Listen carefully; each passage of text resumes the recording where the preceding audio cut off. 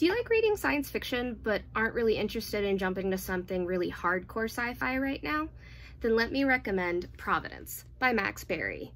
This is a really cool story set in the not too distant future, following a group of astronauts who hop onto a battleship in order to fight an alien race that is hell-bent on destroying humanity. If you're thinking Starship Troopers, you're probably not too far off, as these aliens also happen to be bug-like.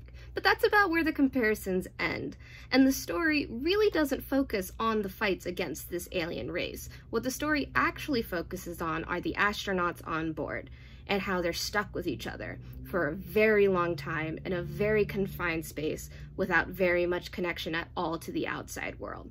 And a real look at what humans do when they are isolated to that extent, but also driven by a motivation that has been pushing their generation for so long that it's almost exhausting. You know, why keep fighting if it's just going to keep going? And what they come up with and how they learn to keep pushing forward is part of what makes this story very interesting.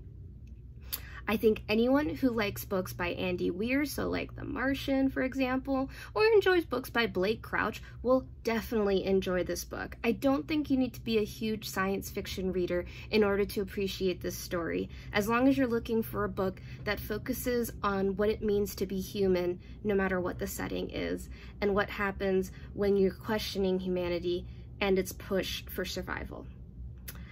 So take a look. It is Providence by Max Barry, and I hope you enjoy it.